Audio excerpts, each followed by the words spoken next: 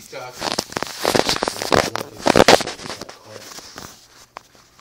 was sneak this motherfucker. You know that? Drink that juice. Then come to me out there on the carton. But you get it anyway. So you have a habit for weeks. Just look around, look for it. All right, look and do it every time. He would do it. Yes. And then on top of that, you did it all the time in your younger. You always drank out the carton, even though they told you not to. How you think he would know that? Huh? How you think he would know that? How can you just pull that out your past like that and know that that's what you did in your childhood? I don't know. I'm wondering. I just told you why.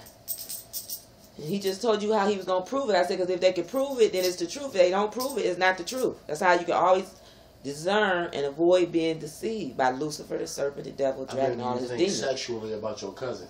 Because if he could have said it and you've been like, no, that wasn't me, then no, he wasn't the truth, right? But you said what?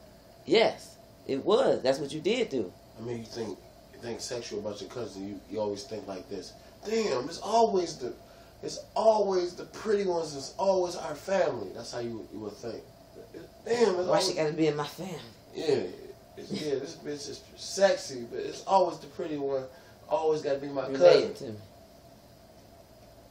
Yeah. All my cousins look good. Like you already thought of that about them. Like, damn. All my cousins, like every single one, look good. It's like only one that's don't like look good. Like you would talk to. But she's still straight. You still would talk to her. Yeah. Like. But you did get hard.